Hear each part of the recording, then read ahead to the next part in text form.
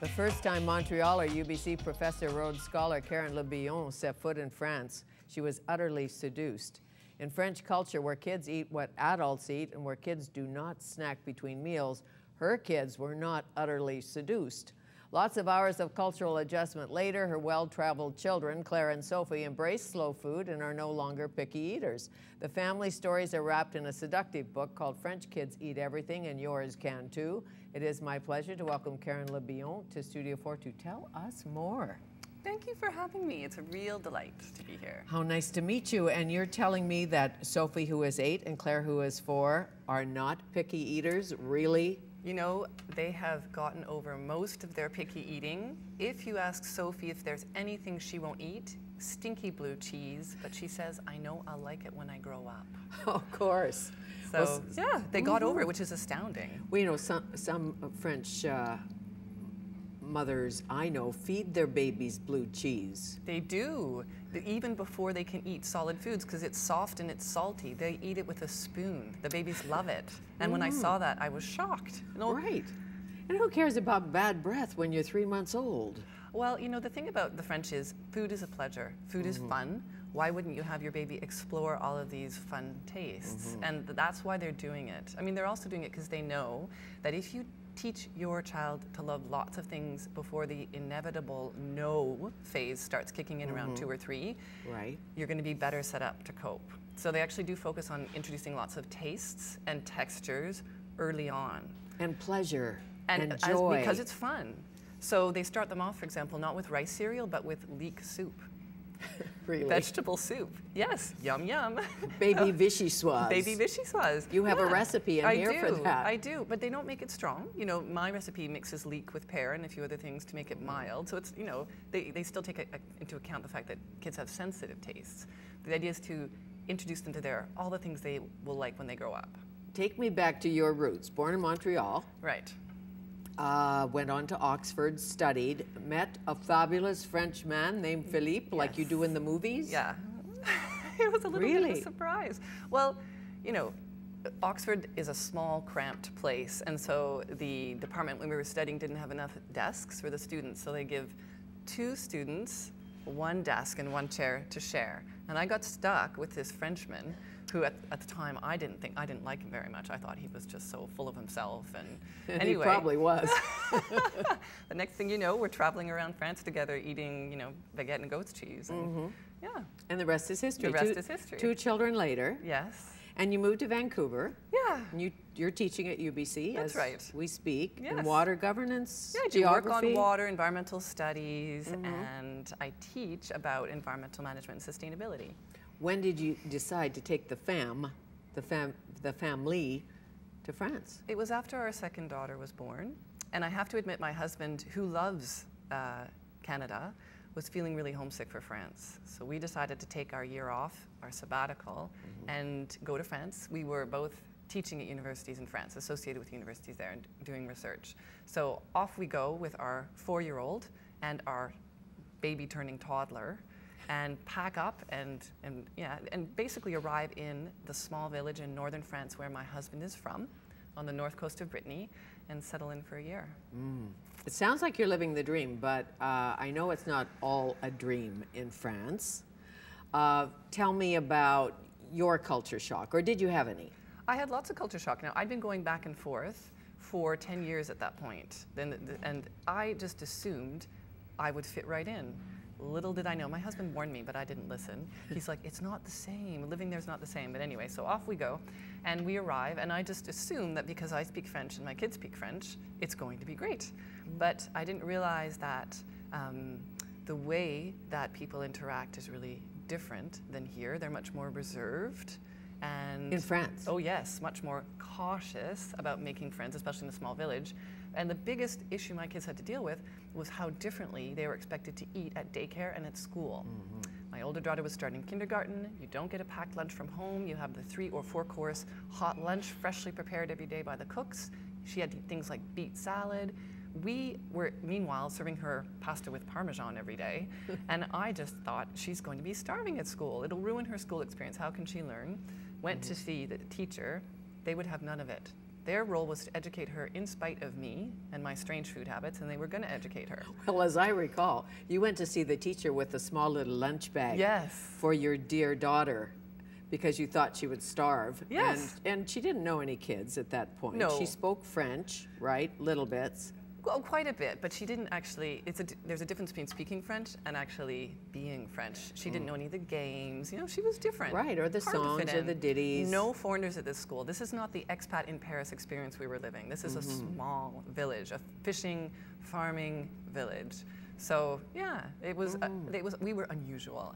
But the whole point that they saw was, look, this is a great opportunity. Welcome to the school, and we're going to teach you just like we teach the other kids, and we're not going to make special concessions for you because your mom has strange ideas about what you should eat. Right.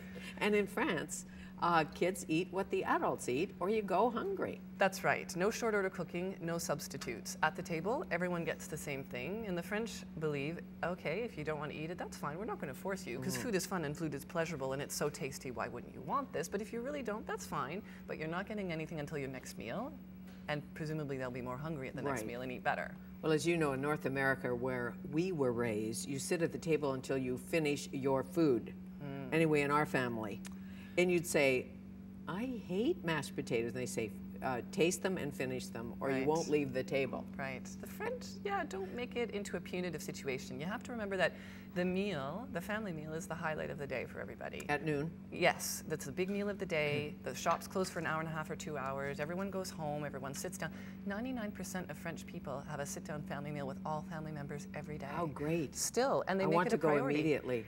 Well, the thing is that I was initially resistant because I thought it was fussy, complicated. I was not a cook. I burned pots. You're kidding. And no, and I was not interested. I didn't own a French cookbook. I was not, you know, France for me was not about food. I know that sounds embarrassing, but that's the way it was. Right, but you're no Julia Child. No, far from it. But they gradually convinced me, and part of it is it's so much fun at the table. Everyone arrives. Life slows down. The parents are at their most relaxed. The kids are happy to come to the table. It's a really great, fun, social moment. And when I saw that and how well the cousins ate and the kids at the school ate, I started to think, maybe they've got something here. I'm thinking if I went to, is it called canteen? Cantine. Cantine, en français. To the cantine of the school, the cafeteria. Yes, I'd the want school to, restaurant. Oh, the Restaurant restaurant. scolaire. Of course. Yeah. I would want to eat there with probably a Michelin chef or two. Who knows? Who cooks for the kids? It's the usual people who cook are the cantinières, and that's a very special role in French culture. It's associated with kind of nurturing, like the British nanny, but not a strict one, a loving one. So whereas chefs in restaurants are still mostly male, the cooks in schools are mostly female. They also have staff that serve the food, help the kids eat the food, cut it up if they need to. Not the teachers. The teachers are getting their own beautiful 3- or 4-course hot lunch in a different room and relaxing. Really? Yes. They also eat the same thing the kids eat, which is an incentive to make it really tasty, because you can bet the teachers would have something to say if it wasn't really good. So the kids are eating things like, carrot salad, beet salad, that's their starter. Beautiful lunch, with the salad presented first. A main course that might be everything from lasagna to roast guinea fowl to duck confit. Yeah, duck confit with lentils, and they have a cheese course, and sometimes it's really stinky cheese with bread. And then dessert, it's fresh fruit 4 days a week by Ministry of Education regulations, and they get a sweet treat once a week. So it's very, it's like a really balanced meals, but really tasty, and they don't repeat the same dish more than once a month. Therefore, the kids are getting exposed to a lot of new tastes because you have to keep being creative and come up with new ideas. And always hot lunch? Always hot. What about the democratization of food in France? If you're a poor child in France, do they work that out? They do. So for example, in Paris, you play on a sliding scale. The average price is $3. The lowest income families pay 20 cents. The highest income families pay $7, but the average works out to $3. Everyone gets the same meal, the same really nice 3- or 4-course hot lunch. I blog about this every week on my website, FrenchKidsEatEverything.com, and there's a page for French school lunch menus. And a couple weeks ago, I had the menu from the poorest village in France, in the north, deindustrialized. Beautiful food. They just make it a priority. And there's no government support from the federal government. This is all through local tax revenues. And when I was in France, it was difficult to find fake food. It is increasingly easier, and the French are very worried about what they call the McDonaldization of French culture. Because they do have supermarkets, they do have McDonald's, although the McDonald's serve things like fresh salads and fruit purees, but still. Right. But what they did about 10 years ago, they decided to really focus on fostering food education in the schools, banning all vending machines, making sure the lunches were super healthy and fun and interesting, and they have great curriculum about food in the school itself. So the teachers would be teaching all about different tastes. And I have a whole chapter about that in the book because it's fascinating. I actually think we could learn a lot for curriculum here. The kids love it.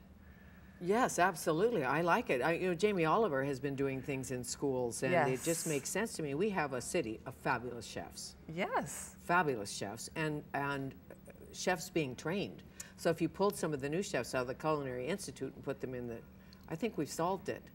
There are a couple programs getting going, but they're largely labors of love and volunteer labor. And it would be great if it would become something that was more widespread. The other thing your kids don't suffer from, I don't think they suffer from, is what you call, or somebody called, neophobia. Fear of new foods. Now, so all kids go through a fear of new foods period. Of course. Pretty much. And it's, you know, we can talk about why, but anyway, basically all cultures. So the French kids do too. But because they've learned to eat so many yummy things early on, by the time it kicks in at 2 or 3, sure, they're saying no to a few things, but they've got a huge range of foods to draw from already. Sure. And it doesn't last as long because the French parents know how to make sure it doesn't become a personality trait or a habit. So they view it as a short phase, like the no phase. Right. Doesn't last very long. But you learned something about how you parent, how North Americans parent, and how the French parent, and some of it's a little tough to us. When we come back, we'll talk about that. Great. Okay. French kids eat everything, how our family moved to France, cured picky eating, banned snacking, and discovered 10 simple rules for raising happy, healthy eaters. Karen Le Billon, our guest.